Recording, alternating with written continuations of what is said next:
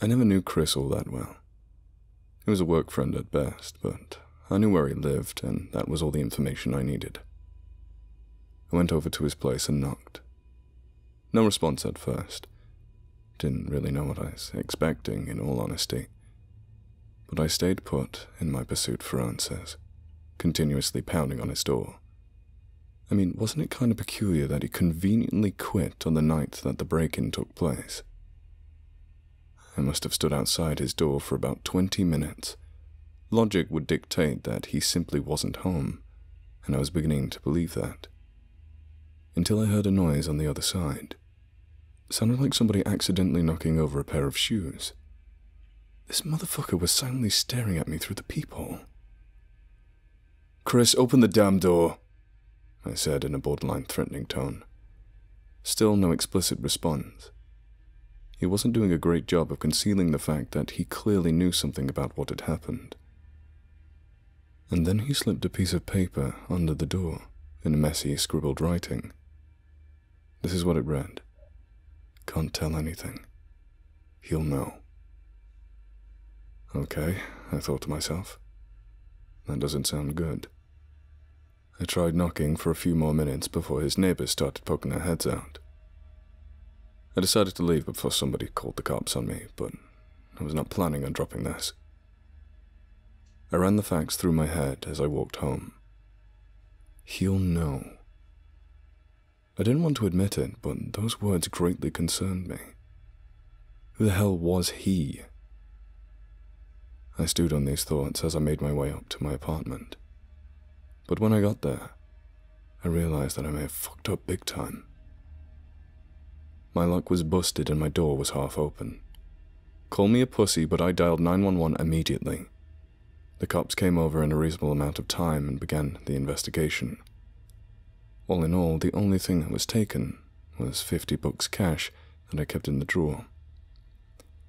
That's what they put on the official report, after all. But that wasn't all to the story. There was something else that was missing. The device. In retrospect, the fact that I took it in the first place was a dumbass move on my part. No shit, it was going to have some kind of tracking system in it. I didn't even know what the hell it was. This posed a conundrum for me, of course. It was presumably the mystery man that had broken in. He knows where I live. He also tried murdering somebody who looked just like me. Safe to say, I was probably in danger. The cops said that they would station a vehicle outside my apartment complex in order to keep an eye on me for the night. I wasn't really sure how effective that was going to be, but it couldn't hurt, I suppose. But I still didn't sleep. That night, there was a knock on my door at around 2 a.m. I nearly shit my pants, but then I heard, "Police, open up!" coming from the hall. I looked through the peephole, and it indeed was 2 cops that had been assigned to wait outside my building. One of them chuckled when I opened the door. "How the hell did you do it?" he said to me. "How'd I do what?" I asked in confusion. He simply scoffed and abruptly cuffed me. Although tired as hell, I still relentlessly questioned them about what the fuck they actually thought I did. It was only until I waited for half an hour in an interrogation room when a detective came in and gave me the answer. Apparently, I'd entered the building that I worked in, knocked the new night guard unconscious, and broke into one of the upper floor rooms. They also showed me proof. Security footage of exactly what they'd described happening. A person in a stereotypical burglar outfit waltzed in just as the new guard was locking the door for the night. They got into a fight. The mystery man won, but not before the guard managed to rip off his ski mask. The split second that displayed his face, yielding all the evidence they could ever need. It was me. Again. The footage then tracked him all the way up to the 6th floor, where he had entered a room. Guess which one? He was also carrying a bag with him the whole time, and it really wasn't a mystery regarding what it was either. The last recorded footage caught him running out of the fire exit. I couldn't even begin to attempt to answer the detective's questions. I know I didn't do it. Well, you know what I mean. I just kept trying to analyze what kind of situation this put me in. If the mystery man that I'd first seen was also me, then that means there had been at least 2 copies of me out there, and they were trying to kill each other. Then the situation with Chris made more sense. Maybe one of my copies had threatened him. The answer has to be in that device. "Hello?" the detective barked at me. "You listening to me, Mr. Chase?" No, I wasn't. He sighed. "Look, we're just trying to figure things out. What was the plan here?" I reciprocated a sigh. "I don't fucking know." That entire conversation understandably produced 0 conclusions. The detective stepped out and left me alone with my thoughts once again. But no matter how I framed the situation, it was always inexplicable, beyond my comprehension. I sat in shocked silence for around 15 more minutes before the rabbit hole was dug deeper. I started hearing commotion outside of the hallway, and then gunshots. The detective suddenly rushed back into the room, looking confused as hell once he saw me. "How the fuck?" is all he managed to get out. "What's going on?" I asked him. He just shook his head before coming over and pulling me up. All whilst I was still in cuffs. "Got to get you out of here." He started directing me towards a back exit while some kind of hell was going on in the background. At this point, gunshots were going off left and right. We were just about to open the door when I saw a bullet go through his skull. I made it out just before him, so I didn't suffer the same fate. But I saw who had done it. It was my copy, staring blankly at me and standing at the other end of the hall. He fired off a few more shots at me, but they were stopped by the door. Fueled by perplexed adrenaline, I simply started running. I wasn't really sure where I was going, so I ducked into a nearby forested area. Once there, I hid myself in some bushes. I stayed there until sunrise, and luckily, my copy never found me. I heard police sirens all night. There was bound to be a lot of explaining to do if they ever caught me. However, I'm sure they'll just be as confused as I am once they view the security tapes inside the police station. Once I convinced myself that the coast was clear, I got up and tried figuring out where I was. It was an excruciating process trying not to be seen by anybody, given that I still had handcuffs on, but I eventually managed to find my way. I went to somebody who I knew could help me out in this situation. My friend Jack. Now, Jack was a drug dealer, and before you judge me for being friends with a drug dealer, let me preface it by saying that he's only sold weed and cocaine, and he's never killed anybody before. Pretty sure of that. It was about a 3-hour walk from the city to his farmhouse, but I eventually made it, finally getting the damn cuffs off in the process. He asked me questions, of course. Questions I could not answer. Right after shoveling some food down my throat and smoking a joint to calm me down, I went on the internet and looked for any news coverage about the incident. I can't estimate how many cops were killed, but it seemed like there were a lot, so this should have been a big story. But there was nothing. At first, I found a few detailing some vague incident near the location of the police station, but after a few refreshers, they disappeared. Somebody was trying to hide this. I can't speculate what was really going on here, but maybe they know something I don't. It's probably better for me that my face isn't plastered across every TV screen in a local diner, but this also begs even more questions. I'll try to explain this situation to Jack later.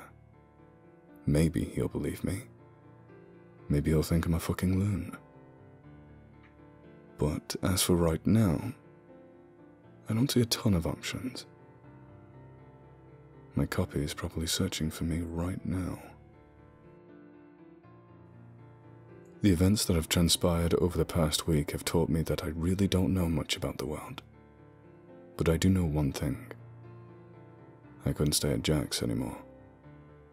The few days I've been here have pretty much consisted of me lounging around. I'll admit, I'm scared shitless to go back into the city. All I know is that my copy hasn't been tracking me. I'm not entirely sure how he found me at the police station, but what matters is that he can't seem to find me now. But a new problem has presented itself. I think somebody else is looking for me.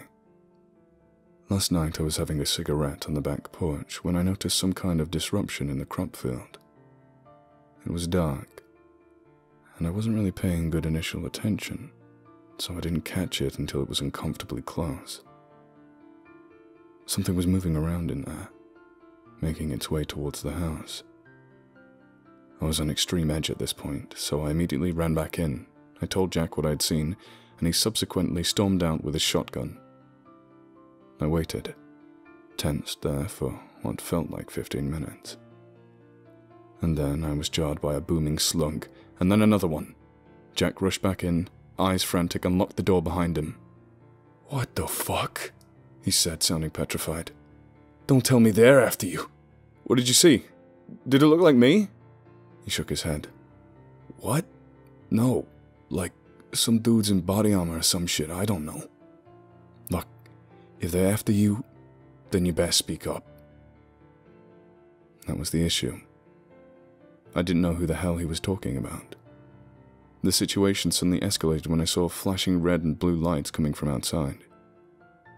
The cops were here as well, presumably drawn by the gunshots. "Oh, fucking Christ! All my shit's here, they better not snoop around." And then he turned to me. "Look, if something's going on with you, then you should probably leave." "Leave?" I asked him in disbelief. "There's cops out front and weird armored fucking people in the back. Where am I supposed to go?" He shrugged. "I don't know." We could hear heavy footsteps making their way up to his front door. "Suppose you could take your chances and hide here. Can't stop you now."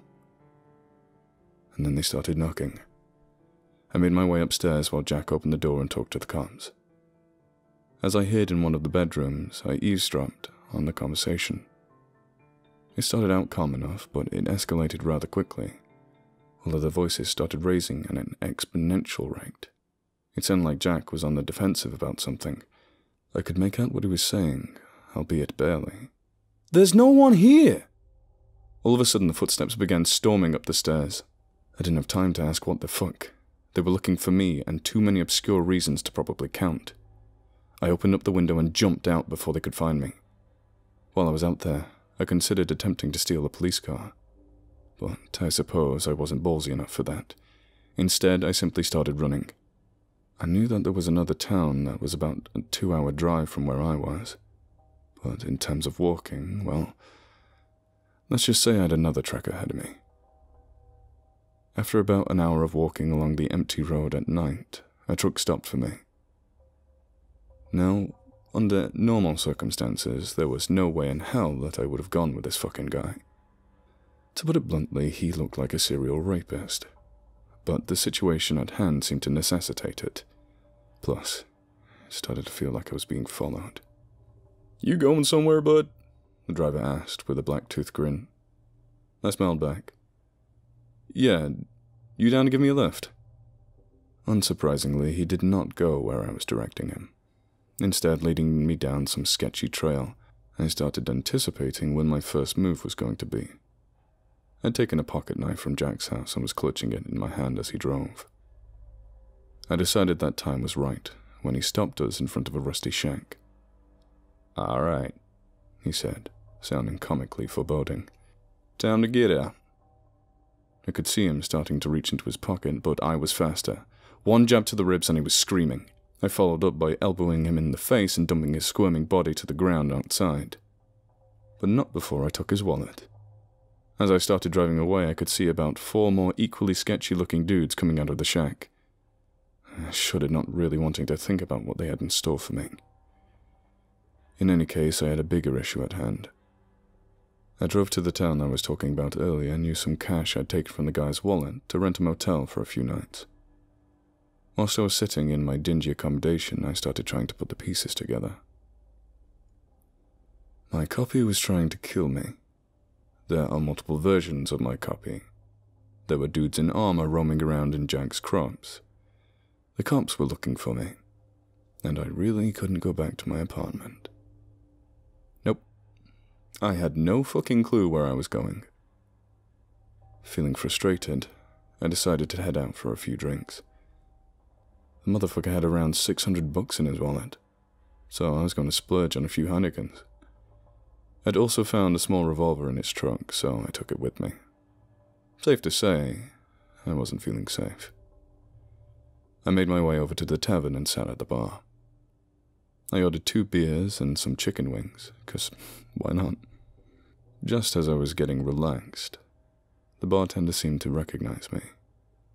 "Hey, you again?" he said to me. Oh god, no, I thought to myself. Apparently my copy had been here earlier, presumably looking for me. "How long ago?" I asked him. Looking confused, he responded, "About 10 minutes ago. Don't remember?" 10 minutes. Shit, feeling a bit nauseous, I went to the washroom and weighed my options. I suppose that it made sense to stay, given the fact that the copy had already left. He wouldn't have any reason to come back, right? As it turns out, I was wrong. Out of nowhere, I started getting a headache, and then my vision went wonky. I mean, I could still see, but my sight was distorted. Best way I can put it. It quickly subsided, but the nuisance was replaced by a sound of commotion coming from the bar. It sounded like somebody was arguing about something. It sounded like I was arguing about something. It was my voice.